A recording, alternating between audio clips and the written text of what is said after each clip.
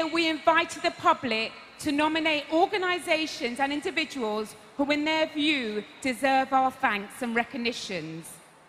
So, ladies and gentlemen, here to present the BEMOBO Award, supported by Western Union, is one of the stars of the hit show Doctor Who, and is also the writer, creator, and star of the British films Kidulthood and Adulthood, yes. You know who I'm going to say. He's been tagged the British Spike Lee and was recently named of one of the 20 most influential people in British film. Please give a very warm welcome to Mr. Noel Clarke.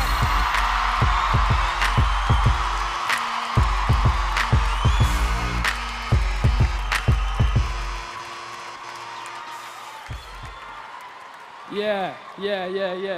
Thanks, Kenya. It's an honor to be here and for me to share this moment with all of you.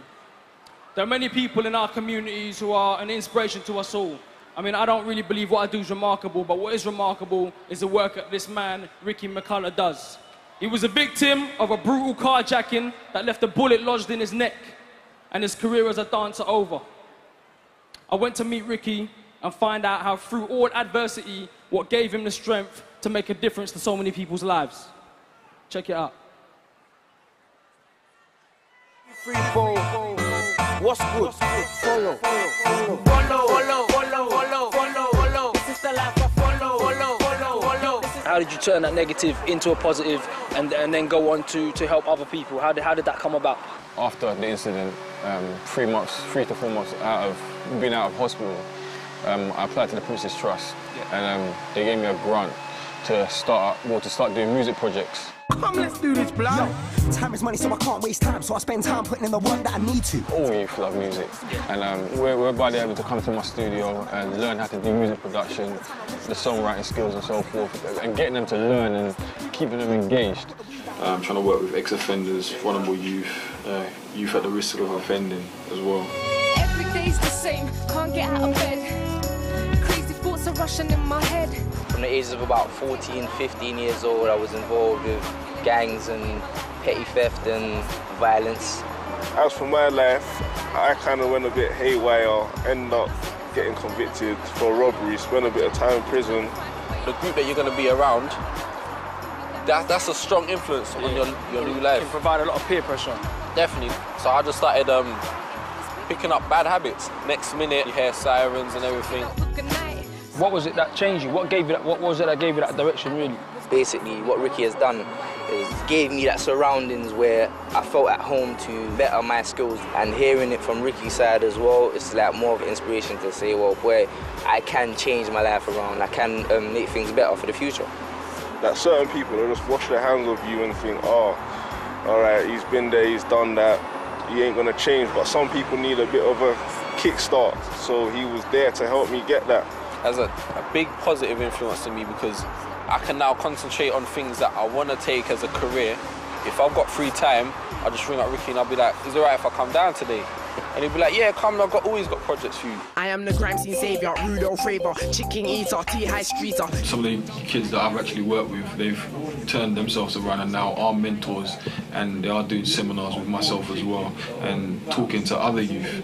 I'm just saying that there are other options out there as opposed to like a gang life. Ricky's stories obviously is amazing, and I think Frosted Ice are doing a fantastic job. What he's achieved is important. It's basically just showing me that there's a better life out there for you. He's giving me that kind of ground platform to start making a difference. What Ricky's doing, if there was more of it, I think the crime in London would decrease so dramatically.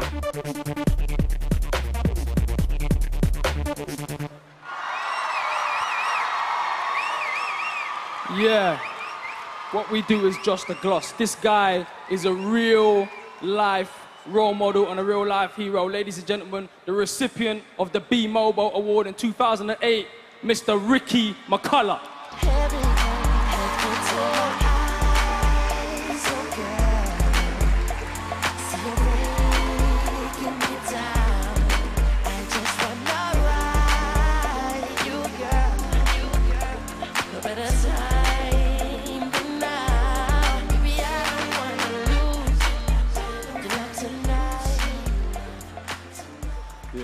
First and foremost, I want to say the biggest praise and honor to God, because without him, I wouldn't even be able to be here right now, 3 years later on down the line. It's really due to the love and support of my family and friends that they were able to get me through the troubled time that I actually had. But I also want to send a big shout out to all the youth that I've been working with.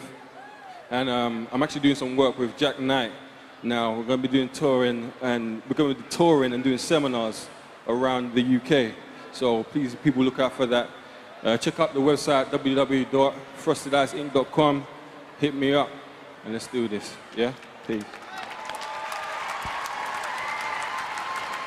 Okay, now it's time for more music. 2008 has seen our next act grow from being a very good artist to being a really bloody great one. And as a special treat, we're going to get 2 slices of his distinctive R&B. So, Wembley, please put your hands together for double Mobo Award nominee, Jay Sean.